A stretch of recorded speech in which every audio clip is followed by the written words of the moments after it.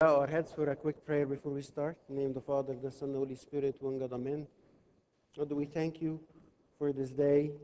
Thank you for inviting us, Lord, to your house and for a fellowship with the body of Christ. We pray, Lord, that you are in our midst, that you guide our sitting, Lord, and our discussion, and that your Holy Spirit really is present, Lord, through our humility, our openness, and for us just coming and seeking you. Bless and guide and just speak to every and each one of us, Lord, because we want to know you, we want to love you, and we know that our happiness and our joy is just in knowing you and in following you. Pray this name of our Lord God and Savior Jesus Christ, through intercession, Holy Mother, Saint Mary, Saint Mark, all your saints. Amen. Okay, so we are in the third part of our new series, The Law of Happiness. And if you remember that discussing happiness, that science, we are discussing the results of science and relating that to the commandments and the Word of God, the Bible. And as we discussed before, that like polls and science and theory discover that our happiness and people usually thrive, through different things. And they found out that circumstances affect our happiness by only 10%, like things happening, good or bad, affects our lives for sure, but only 10%, and it's a bump or a dip, and then it straightens out after that. And they discovered also that a lot of our genetics and temperaments and our personalities, how we're born, affects us about 50%, which we don't have much control over. And we knew that there is good news that 40% of our happiness, or people are happy, because they have certain practices in their lives. And we were discussing how these practices were found to be in accordance 100% with the Word of God, especially the book of Proverbs, which is the book of wisdom, telling us how to live, okay? And, we're taking like one, couple of practices every time. So in the past couple of times, we spoke about few practices here that they discovered that makes people, happy and thrive and do well in life. That the people who are happy, they're not lazy about their happiness. They pursue the right things, not necessarily the things that feels good, but the things that are good for them in the future. And happy people do not wait for someday, when I finish this, when I do this, when I get that, no. Happy people are happy now. It's a decision they make, and they enjoy the moment. Also, discover that happy people think right, okay? They don't have a lot of exaggeration thinking, the all or none, the negative thinking. They just think right. They think realistic. They, also use the Word of God as the man thinks, so he is, and be transformed by the renewal of your mind. That's what the Bible taught us. And also found that the happy people are grateful, and that is the commandment that was given to us, to be thankful and grateful regardless of what's going on in our lives. And it is a practice. It is a practice. When you live in a house where people are thankful, thanking each other and complimenting each other, you find yourself automatically do that. People who do that, they're usually thriving people, they're happy people. Today we're going to discuss three others. The first one here today is happy people pursue goals. Pursue goals. What does that mean? They have goals in front of them that they want to accomplish, whether career-wise or even spiritual-wise, believe it or not. I'm not sure if you ever done that, but let me tell you something that I tried and it worked with me. In a small, board cards or, these small index cards, write for self goals for the next 3 months, for example, and do that during the time of between one season to another. So maybe New Year's Eve, don't write something for the rest of the year. Just give 3 or 4 goals in your life in general that you want to accomplish in 90 days. 90 days is actually a good time that someone, that's actually a short-term goals and plans that helps a lot. We are designed to live for a purpose, for a goal. When the goal is not there, even if you have all the toys in the world, if you have all the pleasures in the world, it's not fulfilling because you're not getting something, you're not getting somewhere. You know what I mean? Let's actually discover that. And that goes along 100% with the very famous word. This is this verse in the book of Proverbs, very famous for setting goals. It says, hope deferred makes the heart sick. What does that mean? Someday, I hope this will happen. Hope deferred makes the heart sick.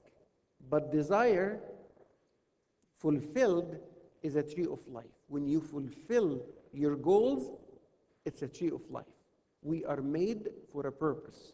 If we live out of the purpose, out of the goal, we just, we don't thrive, and it's not us, It brings meaning to us and brings meaning to life. Second principle here, the discovery that happy people are fully engaged. What is the fully engaged thing? A lot of times the Bible spoke about something called wholeheartedly. When you do something, you do it wholeheartedly. 2 feet in. Like do it with all your power, with all your might. Spoke about the love of God.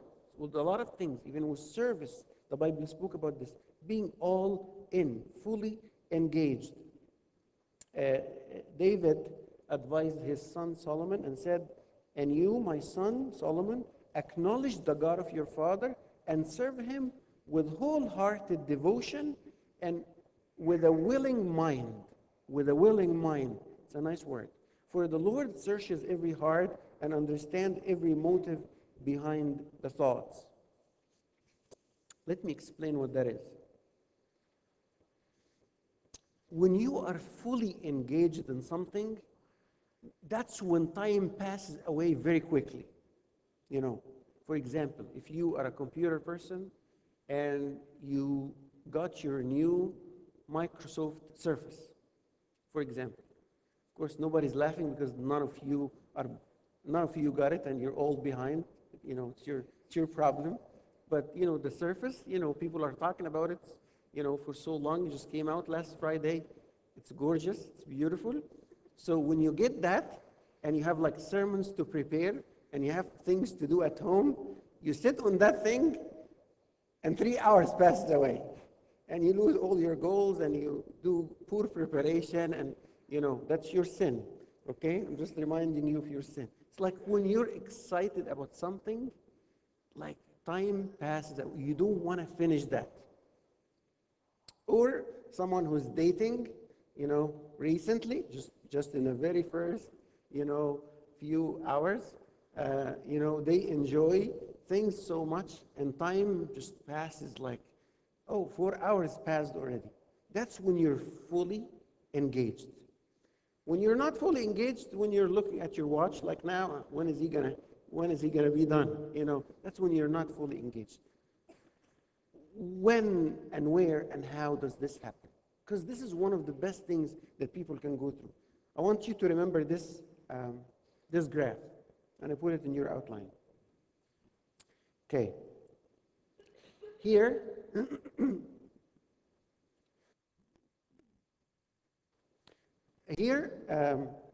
something called flow. This is called the state of flow. State of flow is your best state in life. When your mind is like very healthy, physically you're well, your immunity system is great, and you're just thriving in life. Usually, it happens within, in this graph. What is this? This is a chart going between two things. This is the skills we have, how much skilled we are, and this is how much challenge we have in our life.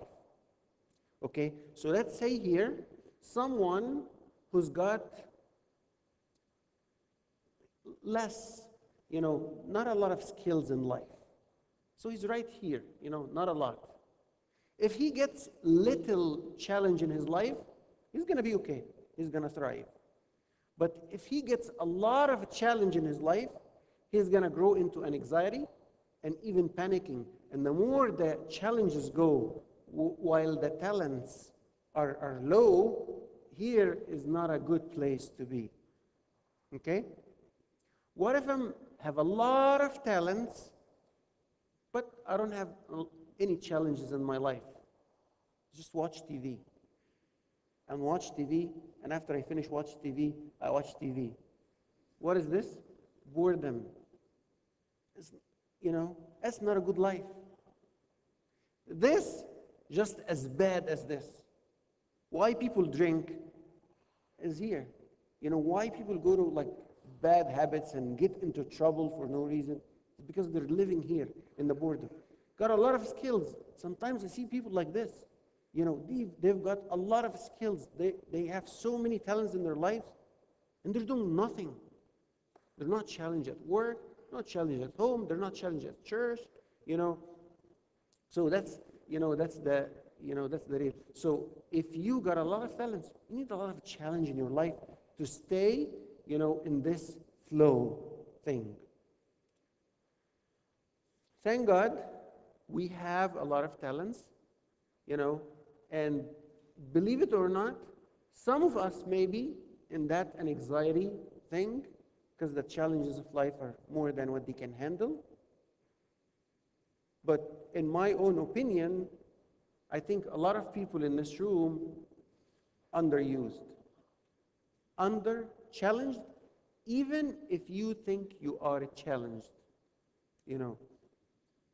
What is the challenge? Challenges could be a goal that you set for yourself, a little bit hard to attain, but I really want to work for this goal. For example, you set a goal for yourself in the next 3 months, I want to study the 5 books of Moses. Doesn't sound nice, doesn't sound attractive. But guess what? If I finish that, this is something I really always wanted to do in my life. Okay, I'm going to get books and I'm going to try and I'm going to open this and search and ask people. It's not easy. It's not straightforward. Go get this book, read it, you're done, watch these videos, you're finished. Challenge a little bit for service. You heard there is a service in church. I have nothing to do with this. But you know what? I want to try something like that. I wonder if I can do it. And the more I'm challenged, the more I discover talents in me. And the more I'm stretched a little bit with my life, the more I thrive and the more I grow. It's exactly as a muscle. If you don't use a muscle, what's going to happen to the muscle? It's going to get weak. And it's going to die eventually. How to strengthen a muscle? Just stretch it a little bit. If, make it out, give it to be outside of the comfort zone. Believe it or not, happy people, they're not the people who have nothing to do and they're watching TV. No. People have a challenge. Enough a challenge. Not too much a challenge in their life, but enough challenge.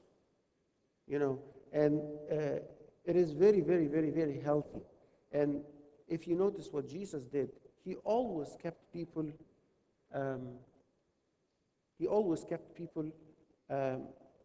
beyond their limits. You can do this? No, you can do more. Sell what you have. Give to the poor and come and follow me. Lord, this is too much.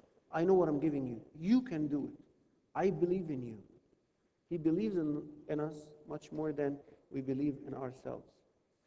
Once we are in the flow, we enjoy what we do. We enjoy what we do. And we enjoy life. And we think life is not very easy, but it has a nice, a comfortable challenge level. Third and last one today is happy people have a calling in life.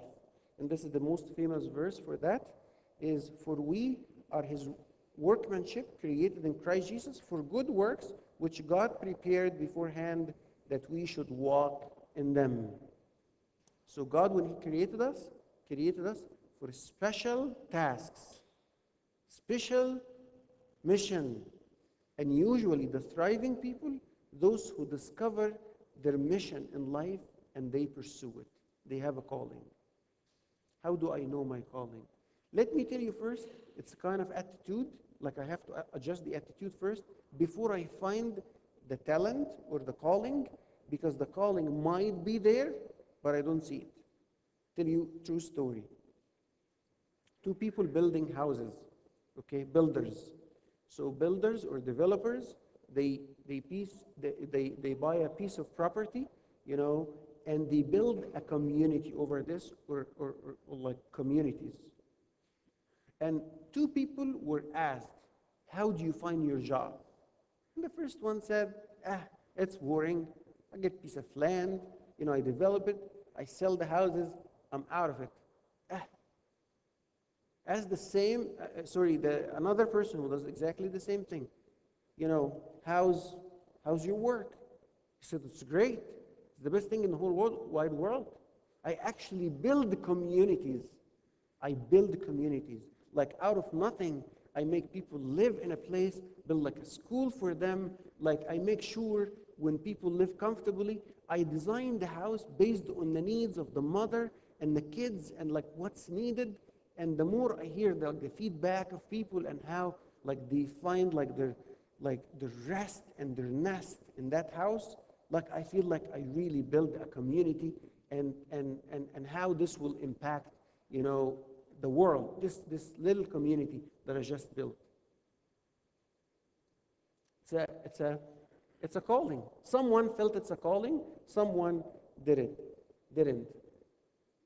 If you ask people about like their jobs or what they do, usually people have a job, or if they see it a little bit, enjoy it a little bit better, they can say I have a career. And someone would see it as a calling. Like, I think God gave me so much talents and I'm using it and I feel it's making a difference. One time, someone was visiting a sick person in the ICU unit. And he found like the janitor coming, and he was like changing like the trash and stuff like this, but he noticed he also was changing the posters on the room. So he took like one of the paintings and he put another one. So like he's never seen something like this. He said, what are you doing?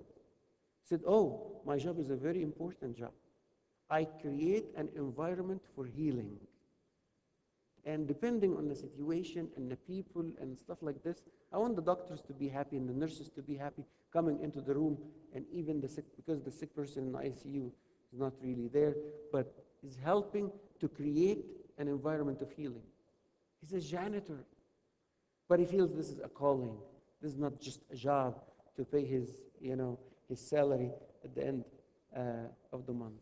So again, it's the way we look at things, the way we look at life, at talents, knowing our strength and our talents, using it or not, stretching ourselves a little.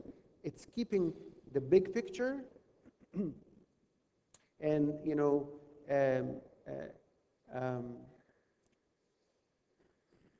in order to do that, it's also very important that I have to have a push. Someone is helping me. Someone is asking me, like, what are you doing with your life? Why don't you do this or that? How come you stalled in your, in your career or your spiritual life or ministry? Sometimes I need that good friend who stretches me, out and get me out of my comfort zone. Conclude with the verse that we have studied before. We do not want you to become lazy, but to imitate those who through faith and patience inherit what has been promised. If we're lazy about these things, we are lazy about happiness and about thriving in life. So I want you to go ahead and discuss these three things, or some of them, according to the questions that you have in your handout. Put them here in the screen. I want you in the beginning to pray together as a group, like introduce each other. We're hoping during the series the tables stay in the same table. So when you come, stay where you were last week. When we change like series, we can change tables, but we hope to keep it so we can keep like the discussion going from the previous weeks. Okay? So start with a small prayer together and then introduce each other, get into the questions, and actually whenever you finish, conclude with a prayer, and every table will finish on its own whenever is like the time is flown.